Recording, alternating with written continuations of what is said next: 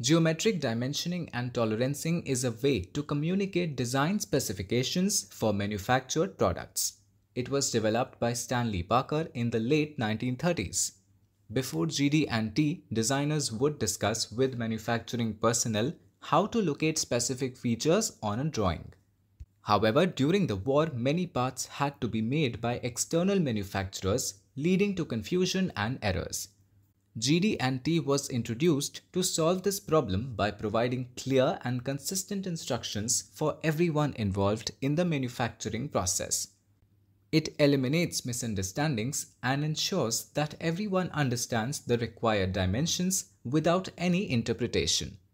Geometric dimensioning and tolerancing is a special language used in engineering to communicate design specifications.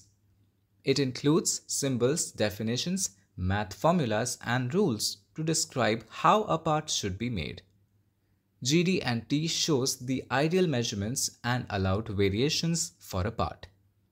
The cool thing is that it's expressed using drawings, symbols, and numbers so people from different countries can understand it. It's the main language used worldwide and is approved as the standard by important organizations like ASME, ANSI, and the US Department of Defense.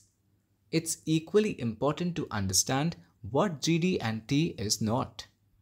It is not a creative design tool because it cannot suggest how certain part surfaces should be controlled.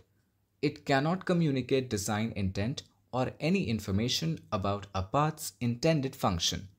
GD&T can only express what a surface shall be. It's incapable of specifying manufacturing processes for making it so. Likewise, there is no vocabulary in GD&T for specifying inspection or gauging methods.